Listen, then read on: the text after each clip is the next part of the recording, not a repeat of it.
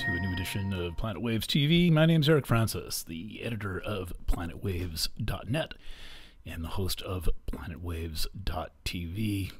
Hi out there in YouTube and Facebook land. I'm back from the Ukraine.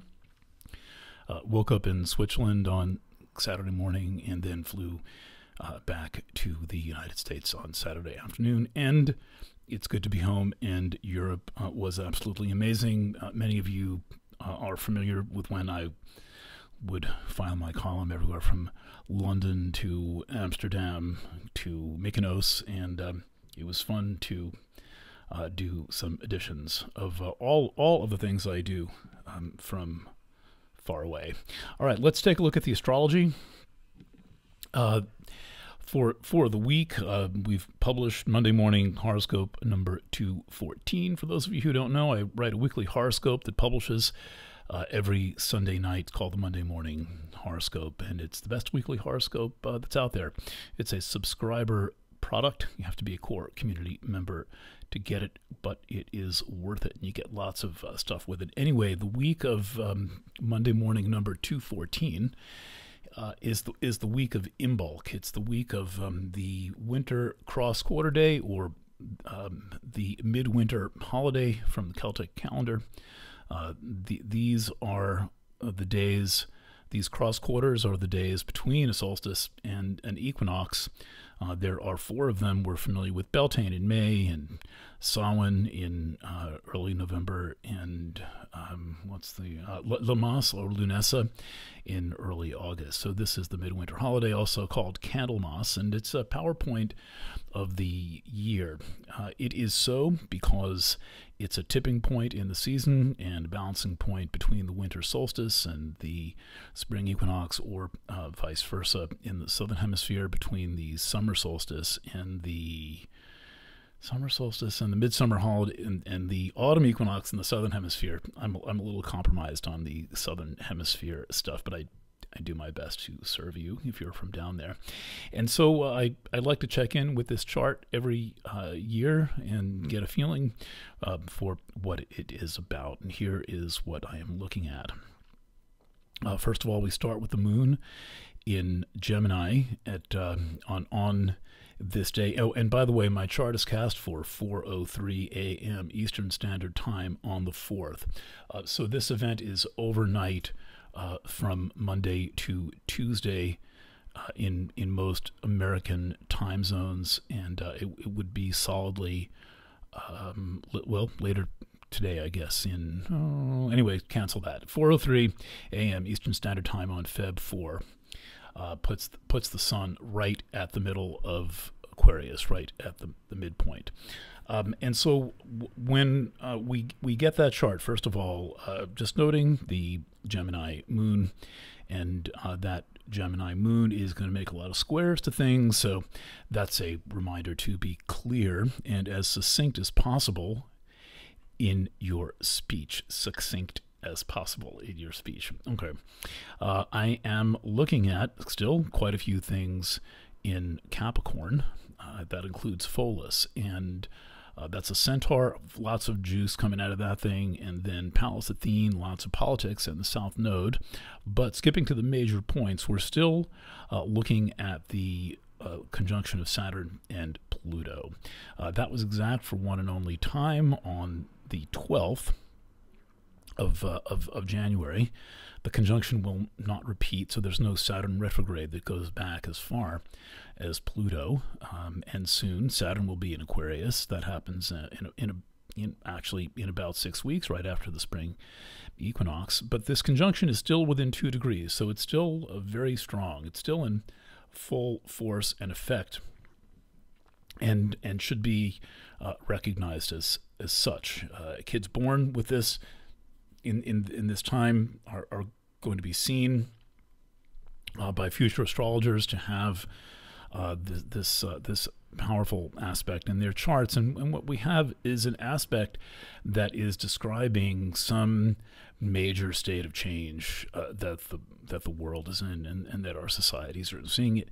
We're seeing it in England as Brexit, which was made official late last week. We're seeing it in the United States as the incredibly divisive impeachment of Donald Trump, wherein the United States Senate voted that it was going to have a trial without any witnesses and without any documents, and to think that most of these people are lawyers, and they think that it's okay to have a trial without witnesses. I mean, how is that even possible? I mean, have you thought much about this? And everyone can see clearly what it is, but what it is astrologically is a representation in real life of the ways in which all of these very intense transits through Capricorn have had a way of just demolishing protocol and tradition. And it is probably true that there's no going back. We're going to need to find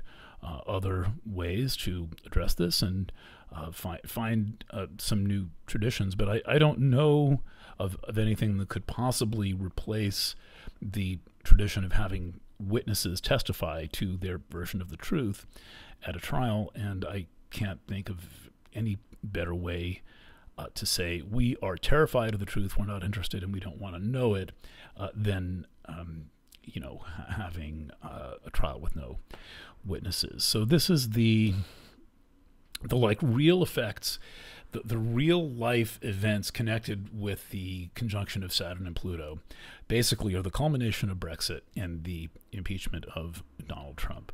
And we begin to enter all new territory fairly soon. But let's stick to this current chart. Mercury, as of today, is newly in Pisces. It entered some point yesterday, I think. It's moving along. It's about to go retrograde in a few weeks, so we're probably in or close to the shadow phase.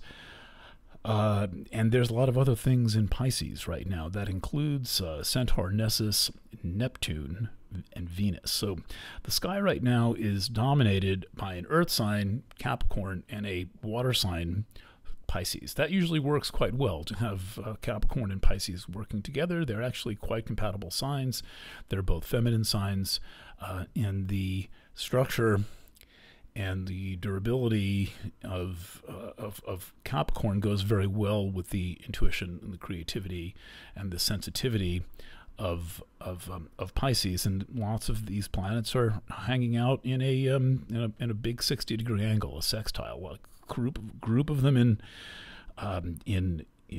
Pisces and a group of them in Capricorn. And so right now, there's the potential for actual balance in the world right now, and it's important to take advantage of these moments where there is an image of balance in the charts, because it's not always the case. It's often the case where there's going to be a competitive situation, where there's going to be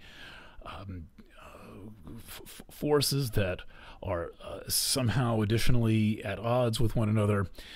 There is often a situation where there are invisible forces undermining things, but right now there's a relative state of calm and a state of balance, and I suggest that you take advantage of it while it's here.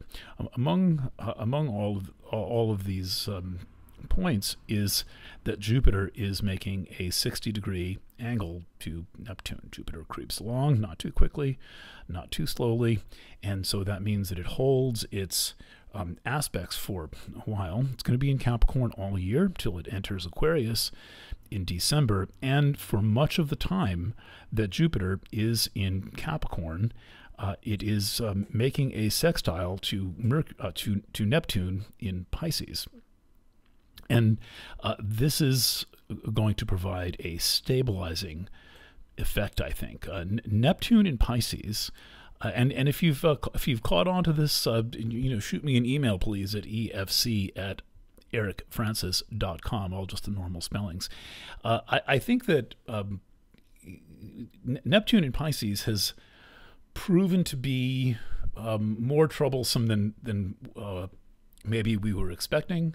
And I think more troublesome than it's been given credit for, in that it is having this invisible effect of keeping people trapped in their delusional bubbles. And this is a pervasive problem, I think, that spans the entire political spectrum. I'm not an adherent to any one political cause or political side. You'll probably recognize that most of my politics are pretty hardcore progressive, but I don't see that coming out of any of the existing political camps. But what I see running across the spectrum of the political camps is difficulty maintaining any objectivity whatsoever, any ability to be reflective, or to even notice that one's own mental tendencies are quite similar to the mental tendencies on the other side.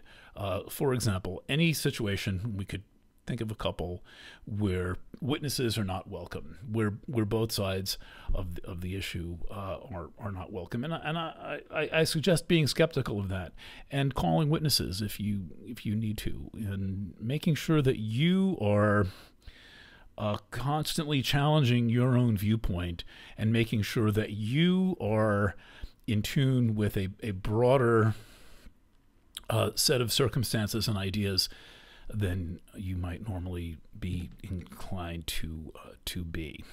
All right, I am at my 11 minutes here. I try to keep these YouTubes down to about 10 minutes. I'm going to upload to Facebook first, and then we'll bounce this over to my friends in Zaporozhye, Ukraine. Hi, Kate. Hi, Anatoly. Thank you for moving these videos. Once again, please click subscribe, share this video, and check out the brand new planetwaves.net.